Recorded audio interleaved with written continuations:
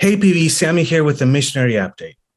This morning, we have the privilege of hearing from a couple that has been a part of our missionary family for many years. In fact, they were a part of this church, served here, and walked with Jesus with us. They are David and Tina Rosenau, and they serve at Oak Forest Retreat Conference Center in Fredrick, Wisconsin. How are you guys doing? We're doing great. Great. Good morning, PV. So, David and Tina, let's talk about your connection with PV. Before we do that, where are you from originally, and how did you end up in Winona and at Pleasant Valley Church? I'm originally from New York State, and David and I met in college in Pennsylvania, and then he is from this area, so we moved out to this area, out to Winona area in 2013 to be closer to his family. His dad was aging, and so we wanted to do that. We were originally in church ministry, but while we were attending Pleasant Valley, we were not in full-time ministry. We took those couple of years just as a time of healing because we had burnt out at our previous ministry, and so God really used Pleasant Valley in our lives just to really heal us spiritually and bring us to the next step in life. Yeah, and I'm originally from the Cross area. Oh, really? So moved away right after high school and hadn't been back since. Haven't lived in the area since we moved back in 2013. But yeah, my family is mostly around that area. So again, we were a long ways away on the East Coast, and it's just nice to be back. With family, help with my dad when we could, and be a part of the church. Perfect time for us to get back into that again. Excellent. Actually, I went to UW La Crosse, so I lived in La Crosse. Yeah, I lived in La Crosse for like 12 years and went to college there and everything. So yeah, La Crosse, old La Crosse. And you have kids. How old are your kids now? Well, we've got 4 kids. 2 of them are in college. One's a senior, and the other one's junior. And so they're in Michigan, Cornerstone University. So that's exciting. We also have 2 in high school, junior and also freshman. So yeah, 3 girls. The last one's a boy. Gotcha. Wow, they're getting big. It goes fast, right? It does. Yeah. How did you how was that transition from being in Winona at Pleasant Valley and then transitioning into Oak Forest Conference Center? Like how did that happen? How was that calling? How did that happen? Well, for me, like I said, when we came back to Winona, there was just a time to just attend church, be a part of it, and kind of work. God was working on our hearts. Again, it was sitting under the ministry of Pastor Brandon and Chad. At that time, he was with the music, and there was actually a song that he used to sing, or that we all used to sing. He'd lead us, and it was God's got a plan for you. You know, it's going to be great. It's going to be wild. So that really spoke to me.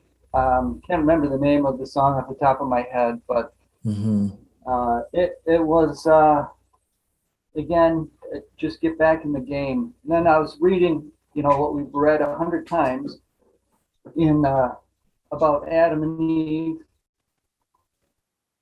and when they sinned, they hid from God.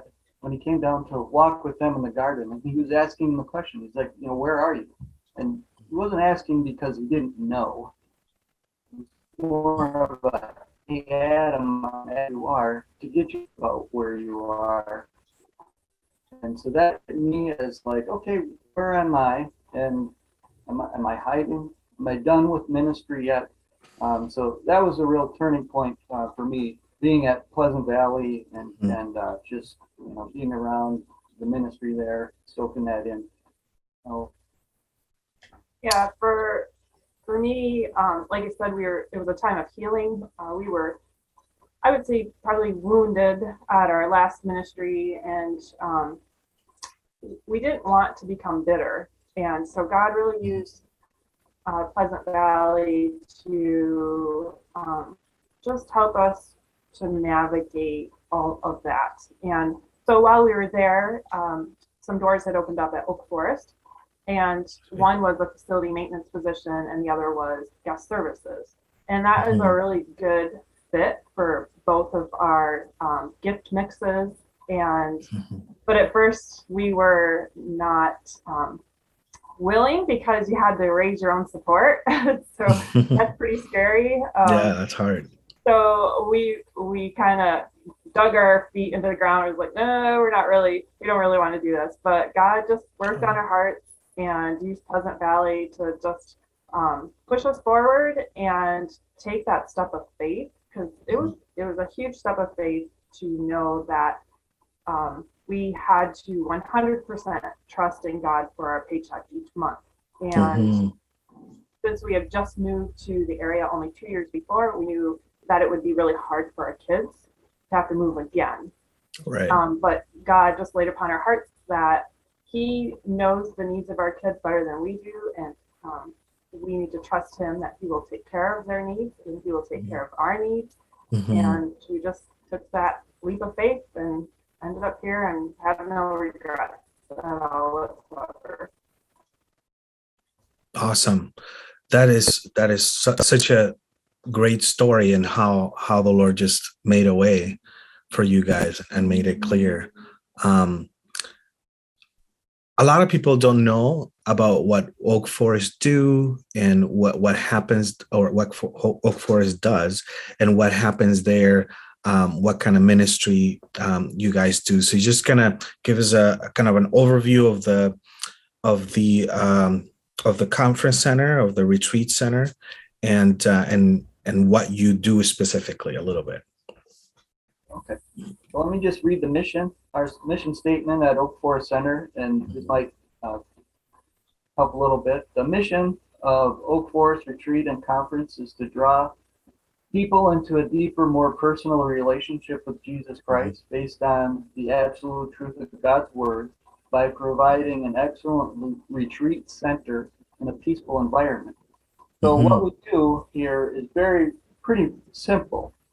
We don't run the program. We don't just tell the retreat groups, the church groups that come in, how to do whatever they do.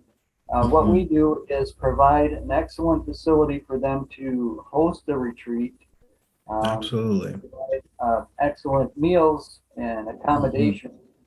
And we just support the groups that come in. So we do a lot with the leadership and take away distractions from them. They don't need to worry about the little details. We'll take care of that. You just focus on the purpose of your retreat and what you're trying to accomplish with the congregation or the attenders or whatever. So it's a simple model, and that's what we do. We also have groups that come in that are not spiritually of a spiritual mindset. So we do have church groups, youth groups, women's and men's groups that come from churches, InterVarsity, Navigators, those kind of things. So they have a spiritual goal in mind. But then we do also have groups such as quilters and scrapbookers.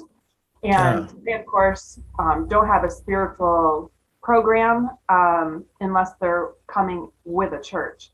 And so in those instances, we tell them that we will offer devotions with them each day. And that's part of our ministry then, when we get an opportunity to share God's love with them and the gospel message, and just to be the hands and feet of Jesus in them, and pray for them. We have a lot of women and men that just need a lot of prayer, and it gives us that opportunity.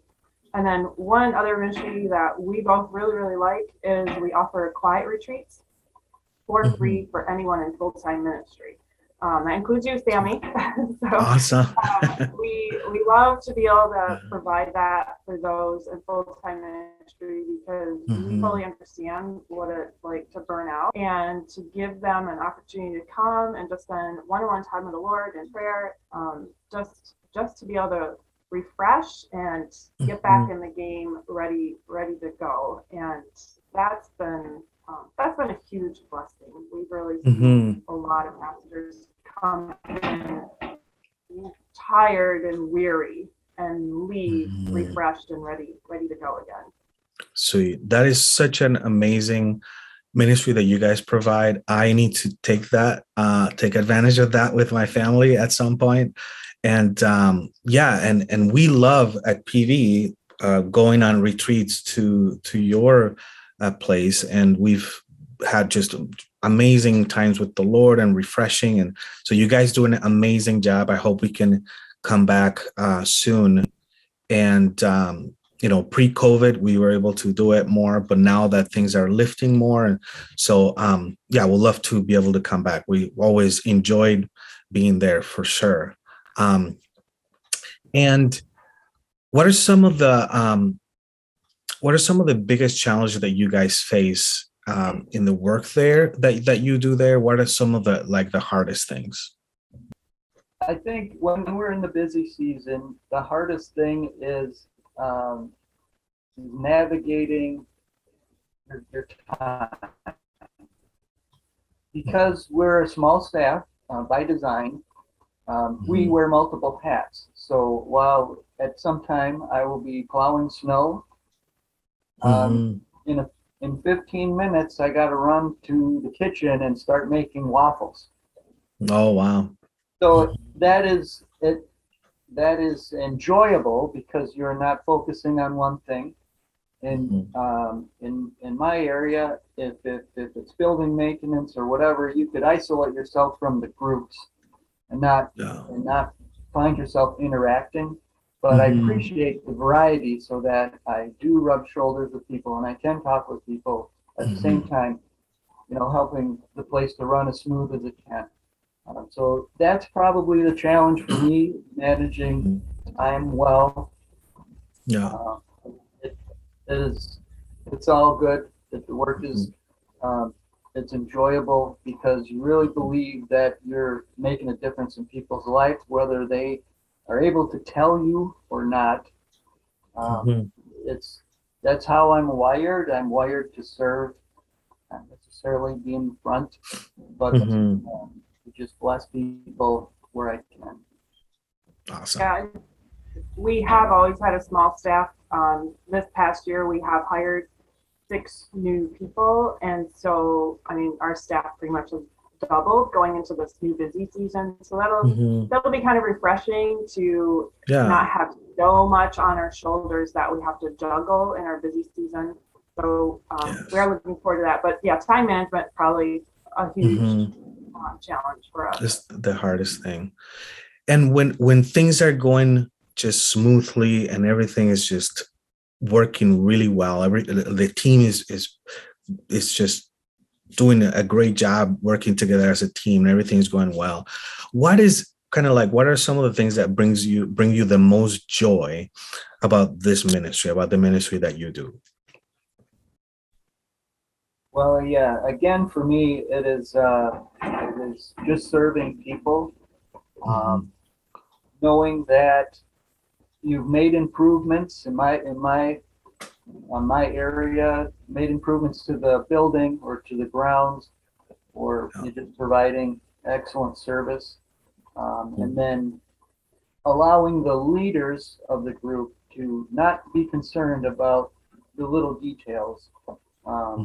Just let us take care of that. We're happy to serve, and we want your folks to go back to their communities refreshed and with more knowledge and a little more passion in their walk. So that's what fills my tank. Awesome. It's also enjoyable to build relationships. We have people that come back year after year. Some people come several times a year, and so developing relationships with people and learning their names and asking them about their personal lives and answers of prayer that God may have blessed them with. So that's super enjoyable. And also what I mentioned before, being able to see those in full-time ministry come and just be refreshed when they're weary. Sweet.